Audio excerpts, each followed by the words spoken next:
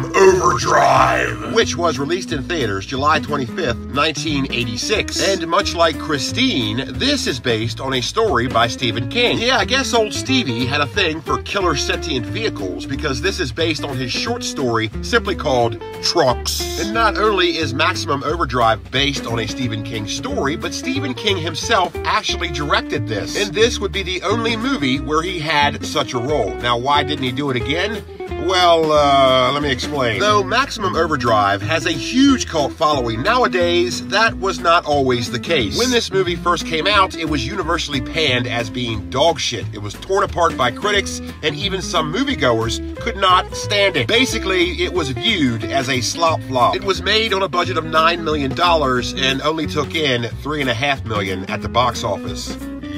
The reviews were so bad, and the revenue was terrible, and Stephen King received so much scorn from this that he vowed to never direct again. And ever since then, he's done all that he can to distance himself from this movie. And that whole thing is very surprising to me, because most people you talk to nowadays absolutely love this movie. I mean, really, what's not to love? It's a very fun movie, lots of cool imagery, and the soundtrack by AC/DC is pretty stellar. Though it is considered a horror movie, it plays out as more of an action movie. In fact, I dare say, with the exception of a few graphic parts, you could probably let your kids watch this. Yeah, actually, when I first saw this movie, I was only 10 years old. And how did I see it? Did I rent it from some shady video store that rented R-rated movies to children? No, I first saw it on TBS on a Tuesday night at 8 o'clock. Yes, I remember it as though it were yesterday.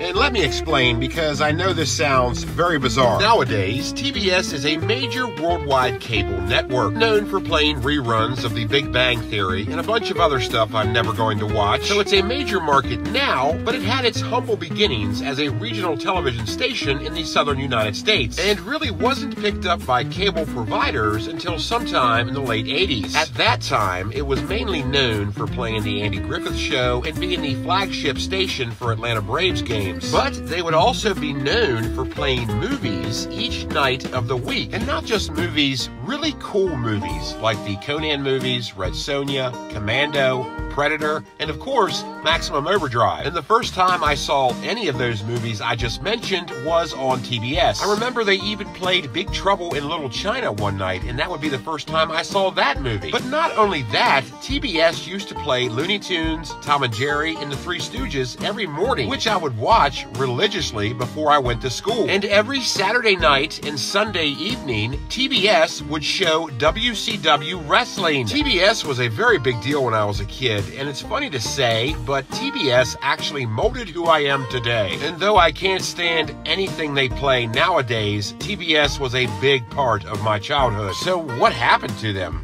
Well, what happened was they started making lots of money and decided to evolve into a television station that I would never watch again. And they certainly can afford not to care about that. So why exactly am I talking about TBS? Well, to me, TBS is directly tied to Maximum Overdrive. And Maximum Overdrive is indeed what we're talking about. Now, if you're not familiar with the story, it involves machines coming to life and hunting mankind because of a comet.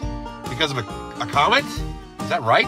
Because of a comet? Yeah, that's the story. A comet passes over the Earth and makes all the machines become sentient and want to kill people. And I'm fine with that. I mean, you're making a movie about killer trucks and cars and toaster ovens and shit. I mean, why bog it down with a complicated story? So it's because of a comet, okay? Just go with it. Yes, even though this movie is mainly known for the killer semi-trucks, all the machines hate people. Yes, this kooky comet has made crazy killers out of everything. Ice cream trucks, hair dryers, soda machines. I mean, nobody is safe. But seemingly the main antagonists are the killer semi-trucks, and that's really the only thing people give a shit about. They are the most prominent imagery in the film, and the film offers us a delightful intensity, as most of the movie centers around characters that are trapped in a truck stop, being menaced by circling psychopathic sentient semi-trucks. And there is one truck in particular that takes the cake and pretty much becomes the movie's main character. character. And not only that, but most certainly a memorable horror movie character. Keep in mind that this is only a truck. It's not an actor, but the movie gives it so much personality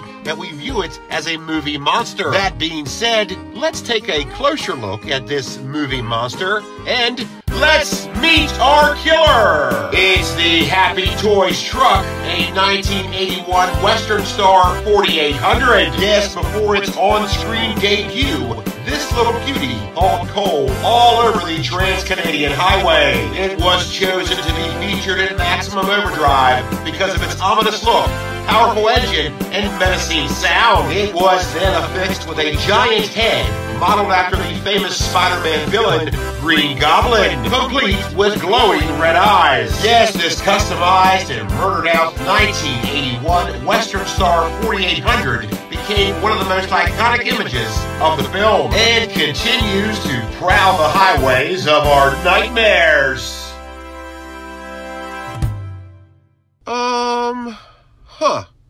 Well, that was neat. I mean, it was a little much, but it was neat. Soon after Maximum Overdrive was eviscerated in theaters and before it became a nightly movie on TBS, it was released on VHS in 1986 by Carl Lorimar Home Video. And then 10 years later, after Carl Lorimar Home Video took a dump in a roundabout way, the home video distribution rights to Maximum Overdrive were sold to Anchor Bay Entertainment, which would give us the 1996 distribution, and then in 2001, Anchor Bay Entertainment would give us another distribution, one that is barely known. Yet this particular distribution slipped under the radar of a lot of people. And what's weird is the other two distributions are rather easy to find today, around 15 bucks, no big deal. But this one is really hard to find, and when you do find one, it goes for around 50 bucks. And that brings us to a strange part of VHS collecting. Yeah, VHS distributions that were released from 2000 to 2006 can be kind of hard to find. And the reason is simply because there wasn't a lot of them made, nor were there a lot of them bought. Because at this place in time, DVDs were on the rise. But this was a transition period because many people still had VCRs and weren't exactly ready to give up on that tried and true format. However, they were willing to embrace the so-called future. And this point of view would give rise to the famous VCR/DVD player combo. And if you notice, usually on these things, the DVD player is the first thing to break. But anyways, the point is, this era in time was the transition of power of home media formats. So distributors knew that DVDs were going to win the war. However, they also knew that most people still had VCRs. They wanted to accommodate the customers and make money, and at the same time, keep an eye on the future. Basically, they made VHS, but not many of them. So later year VHS distributions of certain movies are few and far between, and the people that bought them are even fewer and farther between. Which is why, in the realm of VHS collecting, it's usually easier to find a first distribution of a movie than it is to find the last distribution. Which is bizarre because usually in any kind of collecting, it's the opposite, where the newest is worth dick and the eldest is worth gold. If you don't believe me, try looking up the VHS for the film A History of Violence. It's a movie that was really good, by the way. If you haven't seen it, check it out. But it's a movie that was the absolute last movie released on VHS. I mean, an actual real-time major studio distribution of a VHS. And no, not some customized repop postmodern VHS release. No, an actual VHS release. Yes, A History of Violence VHS is a 2006 release, which was the year that the fall of the VHS empire was finalized. So most movies that were released within the dwindling years of the VHS empire are sort of hard to find. Watch the full episode here, as well as other classic Cat Nanos VHS pirate ship adventures, and please hit subscribe.